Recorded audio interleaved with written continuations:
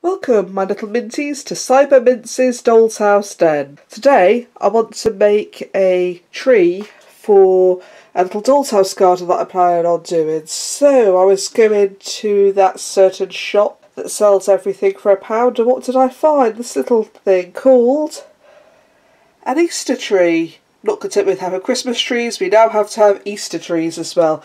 But I was thinking, what beautiful shapes, what lovely loveliness. With a bit of acrylic paint and a bit of glitter and a bit of PVA glue, I'm going to make this into a beautiful birch tree to go beside my garage doll's house to make a beautiful, possibly winter garden, because then I don't have to buy so many flowers. So it's now out of its packaging, used a scissors to snip the ribbon. I'll probably keep this material, put it in my fabric box. This can go in my fabric box, scissors back into my sewing kit. Seems to be some cement or concrete on the base of it, so that's really good because I'll put some fake clay around that and build that up. I've chosen my colours.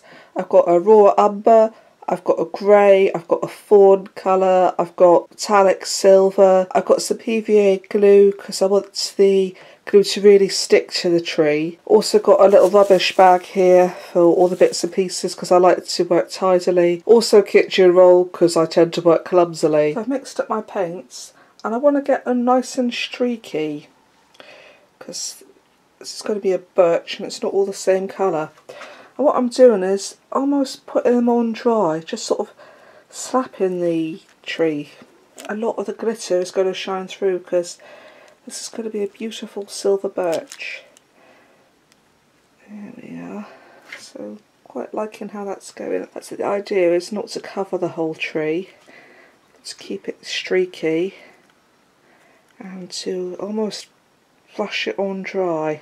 And trying to actually get it to go around the branches, wrapping it around, because that's the way birch bark would work. You've just got to relax with this because you know what's right, you know what looks real, because we see real life all the time, and if it looks real in real life, then it looks real in the doll's house.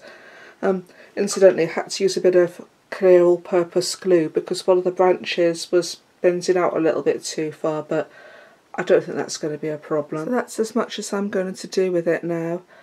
I'm not going to overdo it, I'm not going to cover it totally because I want all that lovely sparkle to show through. Maybe a bit more on that twig there because that's a little bit more love, doesn't it? There we go, perhaps a bit more there, but I think that is just about finished. And that's going to make a very nice birch tree for my doll's house garden. A bit of Dolls House Serendipity for you. I was about to make myself a cup of my favourite coffee when I realised the lid turned upside down would make an absolutely beautiful planter, just the perfect size for my doll's house tree. While I've got all this paint mixed up, rather than waste it, I've already got some egg boxes that I'm going to paint up and possibly use for paving or for brickwork or for lots of other lovely little things. So this is how I'm going to leave things for the day. I'm going to leave the plastic on the bench because everything is still being left to dry. Put away the glues, the paints, paintbrushes have been washed and left out to dry. I've opened up the window to get a little bit of airflow, even though it's not a particularly nice day outside. So I'm going to leave this for a few hours and pack it all away and perhaps start again tomorrow or later this evening. As you get deeper into the doll's house hobby, you will start to see the world in different ways. I was looking at the garden section of a certain shop that sells everything for £1. I found this beautiful stuff. It's called Slug tape, and you put it around your pots to stop the slugs getting at it. But I was thinking, how beautiful to have this going around the outside of this container.